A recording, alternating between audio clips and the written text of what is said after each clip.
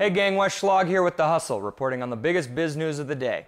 And boy, do I have some stories for you. Last week, So Far Sounds, a middleman for in-home music gigs around the world, raised $25 million. You mean living room jam sessions? Very chill. That is unless you're the musician. Reports show that so far, a self-proclaimed local artist ally generally pays bands $100 per show, pocketing the remaining $1,000 to $2,000 from ticket sales. First record companies, then Spotify, now this? By the milky skin of Ed Sheeran, is there no one who's willing to actually support up-and-coming artists? Sorry.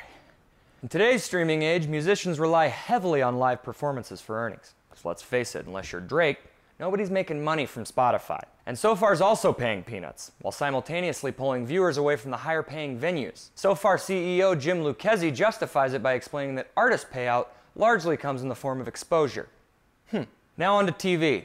Turns out cancel culture's a thing, and streaming platforms are looking for a fix. It's been a little over a week since everyone's favorite dragon show didn't do the thing that everyone wanted it to do in the way that they all wanted it to be done. But as it turns out, whether Game of Thrones failed or managed to please every mother-loving dragon tamer west of King's Landing, HBO was still going to see a potential drop-off in subscribers after the series finale. After Game of Thrones ended, 16% of HBO subscribers said they planned to cancel their service. And HBO isn't alone.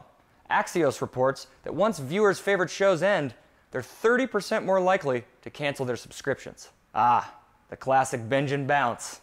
Guilty. And now subscription services are getting creative. Hulu's offering bundle subscriptions with Spotify Premium, and Amazon, HBO, and Netflix are heavily promoting their primetime shows to keep people around. But enough about music and television. Now for something a little more boring. Elon Musk's hole-digging venture, The Boring Company, recently landed its first ever commercial contract, a $48.7 million project to shuttle people around the Las Vegas Convention Center in an underground loop system powered by Teslas. But when it comes to employing Musk and the old gang, Vegas is definitely hedging its bets. Could it be because the only results anyone has ever seen from the company is 20,000 flamethrowers they randomly built and conned fans into buying? Who's to say? The campus-wide people mover is expected to span close to 200 acres around the convention center once complete. Of course, with Elon Musk's track record of missing deadlines, the $48 million plus is a big gamble for the city.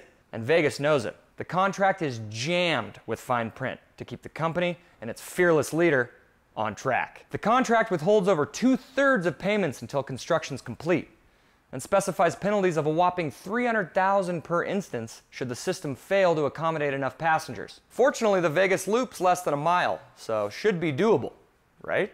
With Musk, you honestly never know.